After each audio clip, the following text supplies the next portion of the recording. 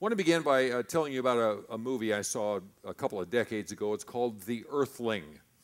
It's a story about a family from America who went to Australia to visit the outback.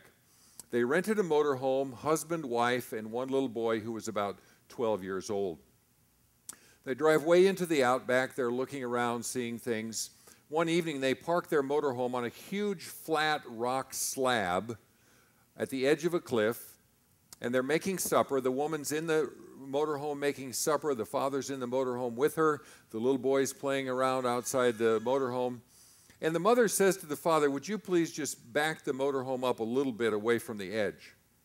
And so he gets in it. She's in there cooking. He puts it in reverse. He steps on the gas.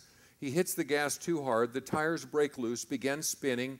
The motorhome begins to slide. He panics, slams on the gas, and the motorhome literally goes over the cliff with the mother and father inside, lands upside down, and kills them both. And so here's this little boy by himself, 12 years old, in the Australian outback with no idea how to survive.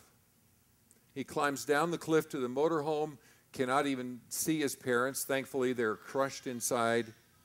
And he begins wandering through the outback, through the woods, through the forest, through the wilderness, crying, stumbling, get himself all cut up. For several days he's doing this. He's hungry, he's exhausted, he's filthy.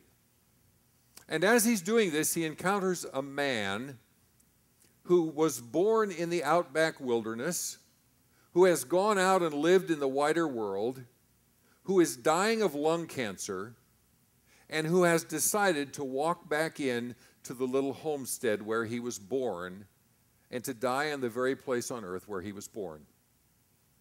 And so these two meet each other. The old man is very disgusted to meet him because he knows he should help the boy, but he knows that if he takes the boy out, he's not going to get to his destination to die in his homestead. He has a huge disdain for this little boy, tries to leave him and walk away from him, and this little boy, of course, follows him. It's like it's the only human being I've seen in 3, 4, 5 days. And so he follows this old man.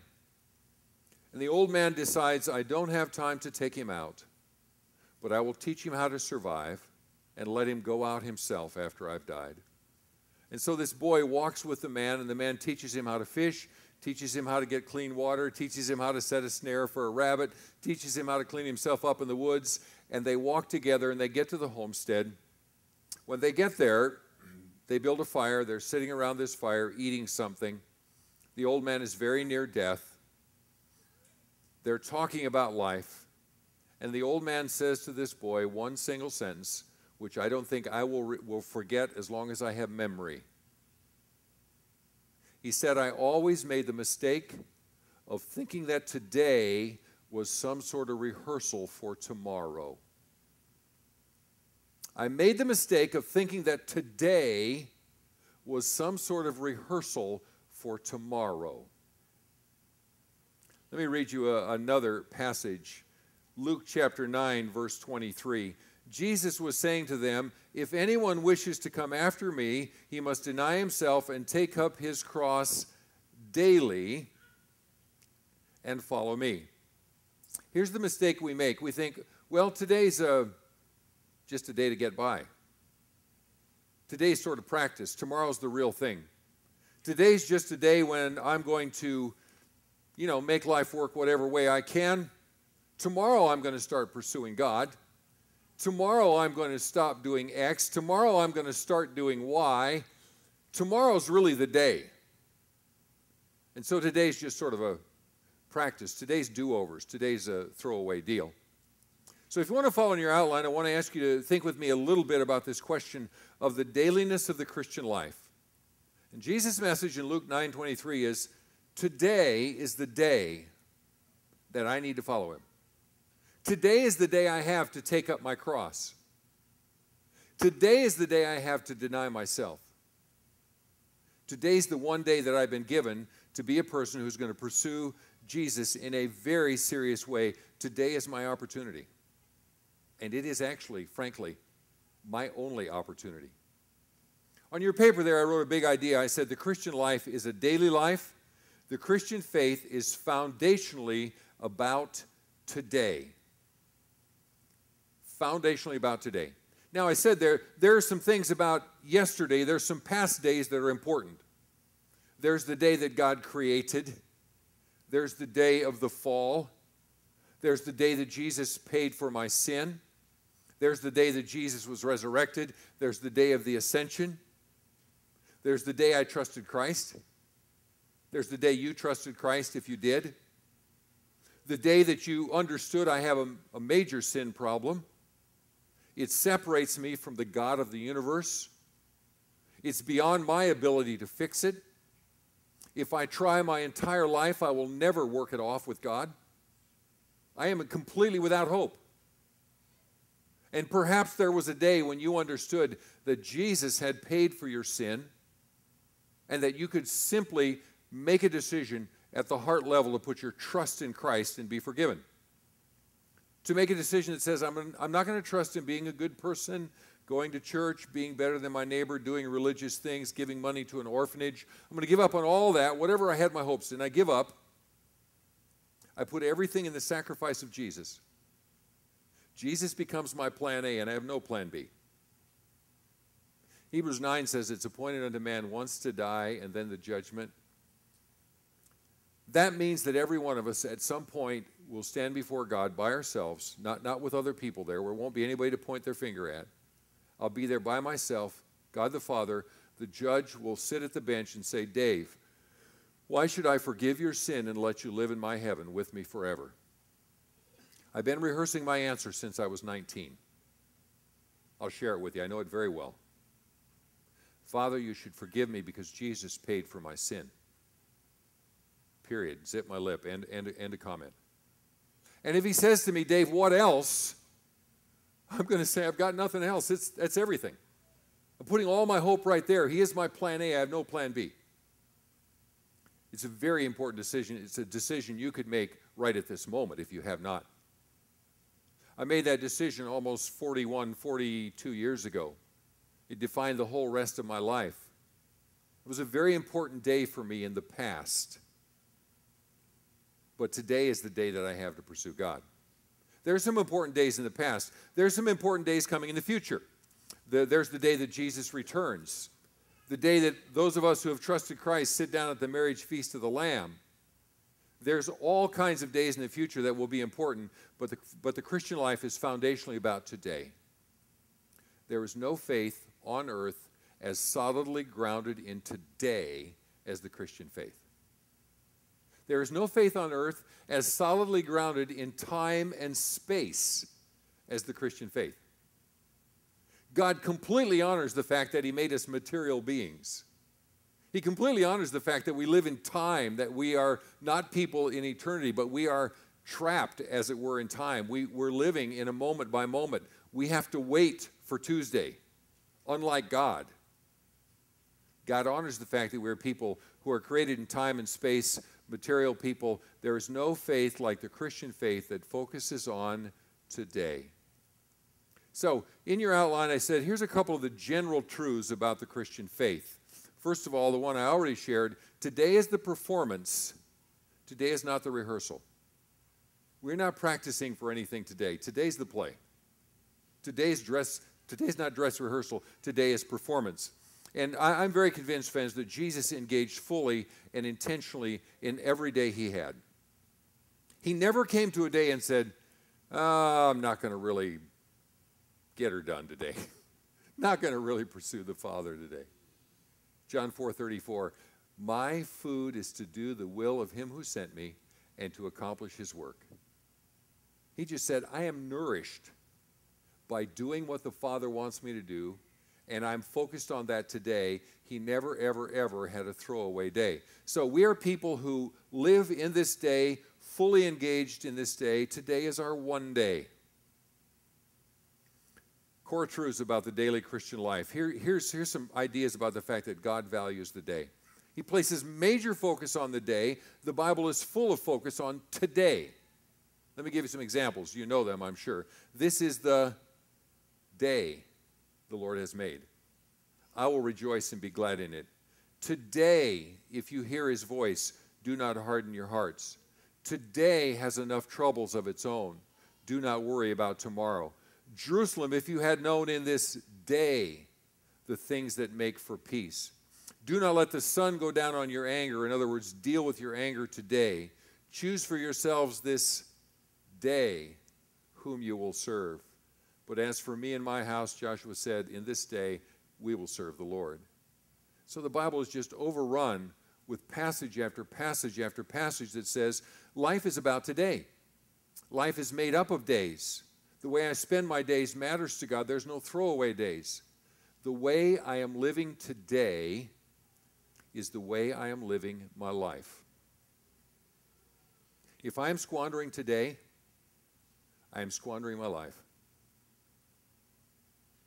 If I'm not pursuing God today, I cannot say that I am a person who's after the heart of God. What I am up to today is what's defining my life. God has huge value on what I do, think, say, and what I value in this day. The Christian life is a daily life. What if my whole life were lived exactly as I'm living today? What if I lived my entire life just exactly like today? Would I be able to come to the end of it and say, I was a person who loved God. I was a person who pursued God. I was a person who pursued the Word. If my whole life were extrapolated on today, what kind of a life would I have? I put in your outline some core truths about the daily Christian life. It is an indicator of where my life is going. The way I'm living today is an indicator of where my life is going. You can sort of project my days out and see where I'm going to end. I was staying at a hotel in Colorado a few months ago, and I got up early, took my Bible out to the little patio they had out there, and there was a whole bunch of tables. And there was only one other person there. There was a woman there who had clearly just gotten out of the shower because her hair was still wet. She had a cup of coffee, 2 Mountain Dews, and a pack of cigarettes. And she was sort of firing herself up for the day. Now, don't want to be too condemning of her because, man, I love a cup of coffee in the morning. Not a big Mountain Dew fan and don't smoke, but I understand she was just sort of getting some stuff in her to go for the day. And I'll bet you, friends, if she stayed in that motel for 10 days, you could find her on that patio every day for 10 days with her hair wet, a cup of coffee, 2 Mountain Dews, and a pack of cigarettes. I mean, you could pretty well predict where she was going to be every morning. It's what some writers call path dependency. I get on a path and I stay on that path. I get in a rut and I stay in that rut. I get in a set of habits and I stay in those habits. Our lives are lived very habitually, and therefore today can tend to be a very clear trajectory of where I'm going to be. I could take today and extrapolate it, and in most cases, you'd know what my life is going to be. Now, here's the good news. Even though we can get in a rut, and even though we can tend to live each day the same as the next day, we can also change that direction. Ever been playing a sort of sandlot football and you throw this gorgeous spiral pass, the best thing I've ever thrown, and the guy's down there, he's going to catch it, and it hits a tree branch? Boom, right down to the ground. I mean, it was on this beautiful trajectory, and it hit something, and it went a different place. I told you that to say our lives can go a different place. We don't have to go in bad places. There's a woman named Marilyn Ferguson who said, our past is not our potential. Because of the power of God, because of the power of the Holy Spirit, because of the Word of God, because of community who cares about us, we can be on a different path even if we've been on an ugly path. We, by God's help, can spend our days in different ways if we need to. Some core truths about the past days. So as you think about yesterday, there's some days to remember. The day you trusted Christ. Remember the day of God's kindness to you, some victories. Remember the day of your wedding. Remember the day of your child's birth. There's some great days in the past to remember. A few weeks ago, I was in Boise, Idaho. I shouldn't say it that way. A few days ago, I was in Boise, Idaho. My kids, my son and my daughter-in-law had saved my birthday package for when I got to be with them personally, and my wife wasn't there, so we got on FaceTime so they could watch me open up my birthday gift. And I opened up my birthday gift, and there's a onesie in it, a little baby's deal in it. I'm not going to forget that day, friends. I've got grandchild number 5 on the way, and I'm extremely happy. And I will remember the day I took that little child's jumper out of there and looked at it like, oh, what a happy day. It's a great day to remember. You have some great days like that in the past. In the past, you have some things to forget. You have some sins that you've done and confessed that you need to forget. You need to just leave them behind. You need to just say, God's the God who redeems my life. You have some things about yesterday to forgive. Some injuries that were done to you. Some grudges that you may be holding, that you have kept yourself in bondage. Not the other person in bondage, not the person who harmed you. Yourself. You have some things about the past that you need to forgive. You have some things about the past you need to stop obsessing on. Some big mistakes you made, some stuff you regret. You have some things about the past that you need to learn from, some opportunities you missed, some things about the past to avoid in the future, maybe some ways you harmed other people, and some things about the past you need to be grateful for, like the day you came to faith, the day the light came on, the day your child or your grandchild was born, some things to be really grateful for. And you have some things about the future days that you need to really focus on as well. You need some things to hope for, some things to envision, like the return of Christ, personal maturity, a whole lot of positive things, some things to plan for. While I'm arguing that we need to live completely and terrifically focused in this day, the Bible still says you've also got to plan for tomorrow. You've got to do some things. Friends, I have a father who's 87 years old who has not planned for the future. I was visiting here a few months ago. He had to borrow $20 from his son to go to lunch. Now, I'm happy to give my dad $20. I'm thrilled to give him $20. That's not the point. The point is he has less savings than my granddaughter. He hasn't planned for the future. There's some things about the future that we need to plan for. There's some things about the future that we need to not obsess on. Today's worries are enough for today. And there's some things about the future that we need to not presume on. James says, come now, you who say, tomorrow we're going to such and such a city and earn a profit. You don't even know what tomorrow holds. We have no idea what it holds. Proverbs 27:1, do not boast about tomorrow, for you do not know what a day may bring forth. We don't know if tomorrow is ours or not. We have no idea if God's going to give it to us. It's nothing that we should ever brag about. So centrally, friends, I'm saying there's things about yesterday and the past that we need to be thankful for and things to forget about. There's things in the future to plan for and anticipate and trust that God will bring about. But the Christian faith is primarily about today. This is the day the Lord has made. I will rejoice and be glad in it. One of our songs we talked about, there's times on the road when the sun is shining on us and everything's happy. We can say this is a great day. There's times in our life when the road is full of sorrow and darkness, and this verse still applies. Today's a great day because it's a day I know God. It's a day I have a chance to engage God. Today is the day we have, the very famous saying, yesterday is gone, tomorrow is not guaranteed. It is trite. I know it's embroidered on 14 million pillows in the world. I'm sorry, it's still true. It's the day that we have, the day to pursue God. And so the way I'm living today can be extrapolated to see how my life is going to be. A writer named Ken Boa put it this way. He said, it is obvious in the Gospels that Jesus knew his followers would struggle to hang on to their faith in him. And one word he used several times gives a clue to the fact that he knew they would struggle to hang on to him. The word is daily. The Christian life can only be lived one day at a time. The choices must be made again and again and again and again. Will I focus on the temporal or the eternal?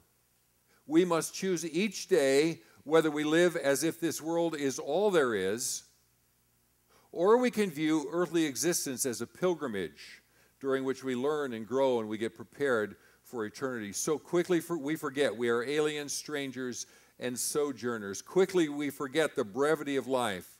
We deceive ourselves into thinking we have all the time in the world. We don't have all the time in the world. We have today. We have today to pursue God. I have a great friend down in Houston. He was in the church I pastored there. He was a lover of bicycles. He bought me a gorgeous bike. He maintained it for me. Every time it had a problem, he took care of it. I moved up here sat in my garage for 6 months, and I called him and said, Brian, my bike, the tires are flat, it needs some work. He said, bring it down. I bring it to Brian's house, I leave it there. Great friend of mine, he texts me about every 3 days, here's what's done now, here's what's done now. He's just meticulously rebuilding my bike.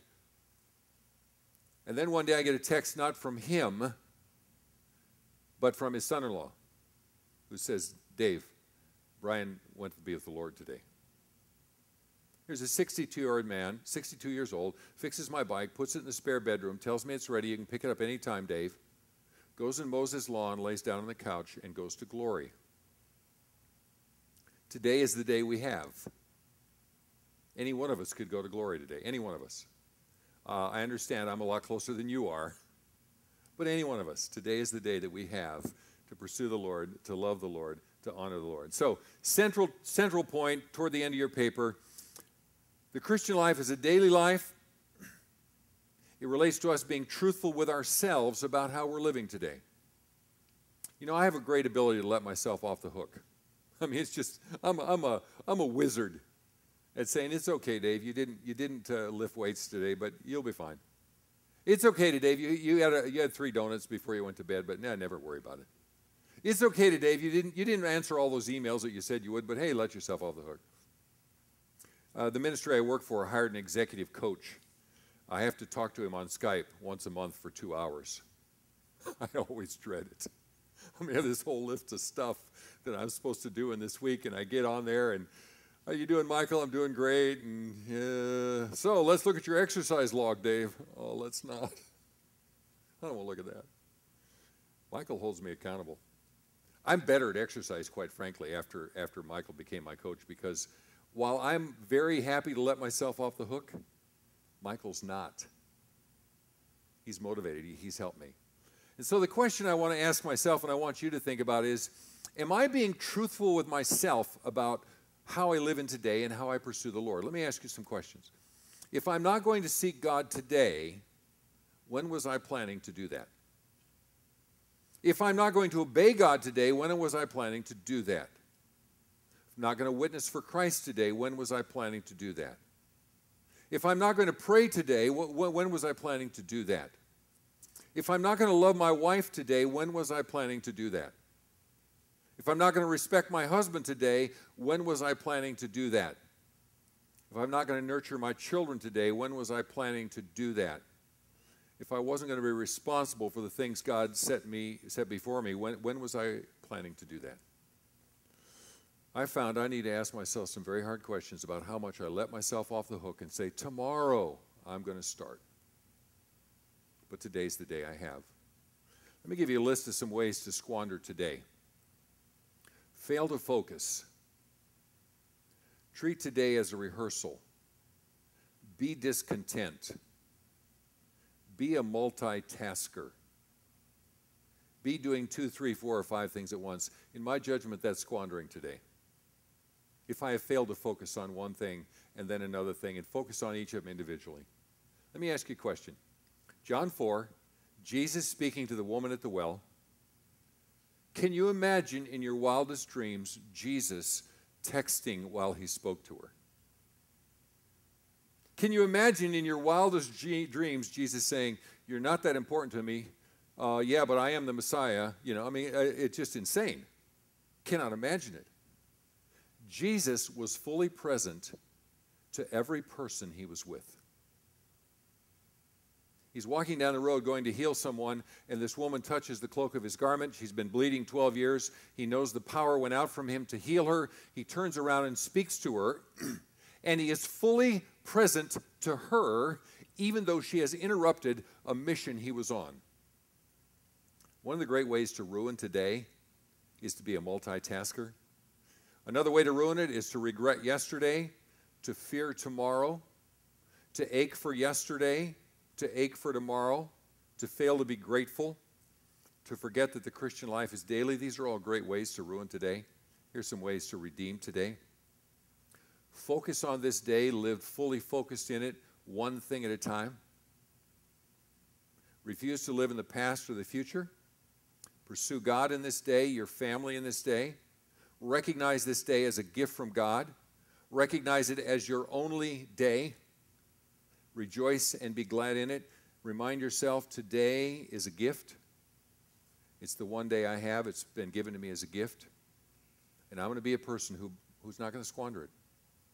It's not going to be a throwaway day for me. I'm not going to make the mistake of the old man in the Australian outback who thinks, this is a rehearsal. Tomorrow's the real thing. Tomorrow's when I'm really going to start pursuing God. Tomorrow's the day when I'm really going to start being a person of integrity and obedience and loving my family as I need to love them. Friends, the Bible says a man will live for 70 years, or if by strength, 80 years. There's about 29,200 days in 80 years. If a person got to be that old, they would live about 29,000 days. You know how to make a faithful life? Just one faithful day at a time until you've stacked up 29,200 of them. You can't make a faithful life if today's not going to be faithful.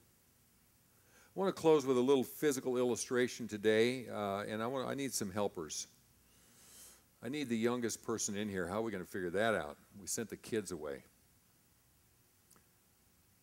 Right there, buddy. Can you help me? Come up and help me 1 second. All you have to do is stand here and hold a string. Thank you. What's your name, please? Jeremiah. Great to meet you. How old are you? 10. Today you're going to have to pretend to be 0, okay? Stand right there. Face these folks. Hold this string right there. I need somebody who's about 20. Somebody courageous? I know there's a bunch of you in here that are about 20.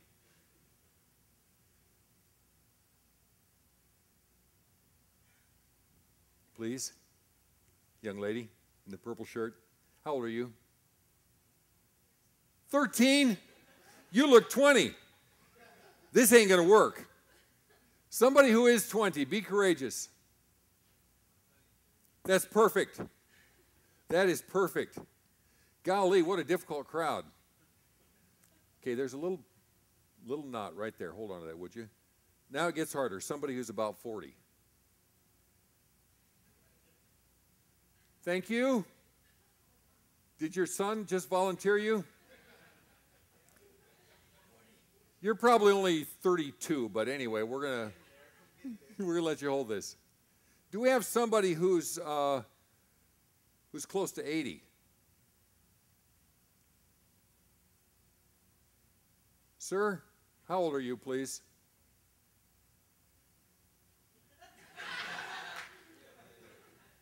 Are you close to 60? Hold the 60 knot for me. Beautiful, beautiful. I'll put you under there. There's a knot right behind you. Turn around, face the crowd, and hold on to this knot right here. Beautiful. So I'm going to take the 80 knot, even though I'm only a mere 61. So friends, look at that string right there. There's 0, 20, 40, 60, and 80. If you made it this long, you would have lived 29,200 days. So out of those 29,200 days, here's the question. Which one of those days is most important?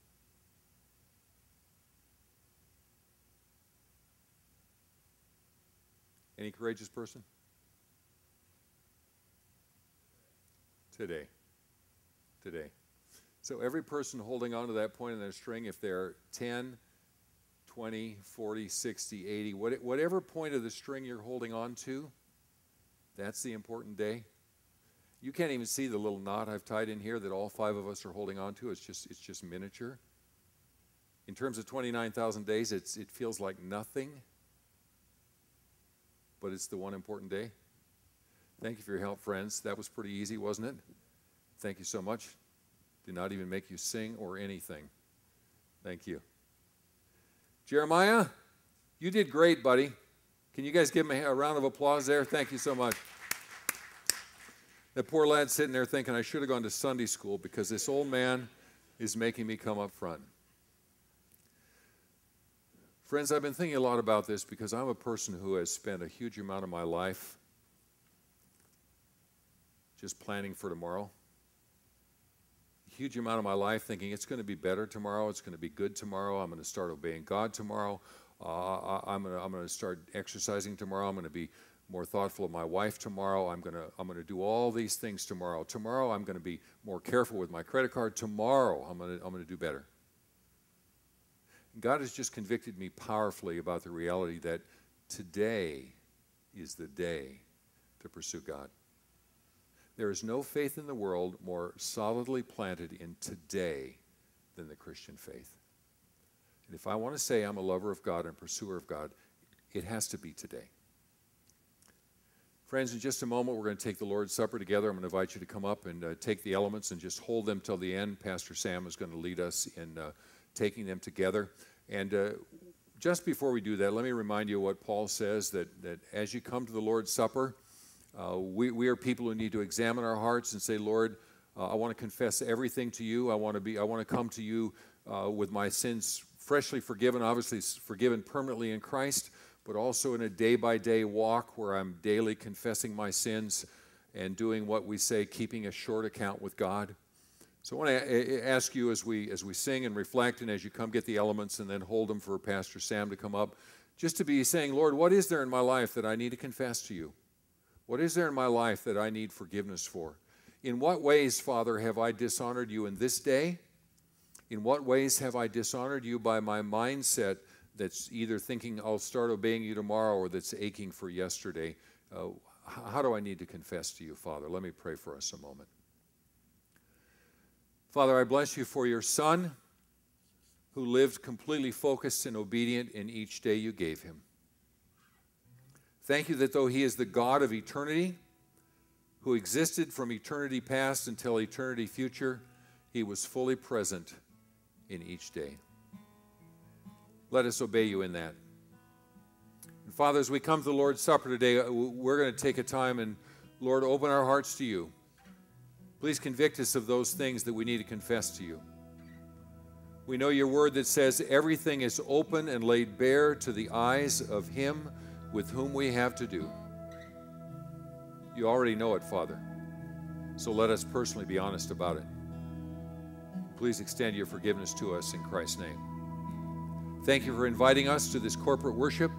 Thank you for inviting us together to your table. We praise you in Christ's name.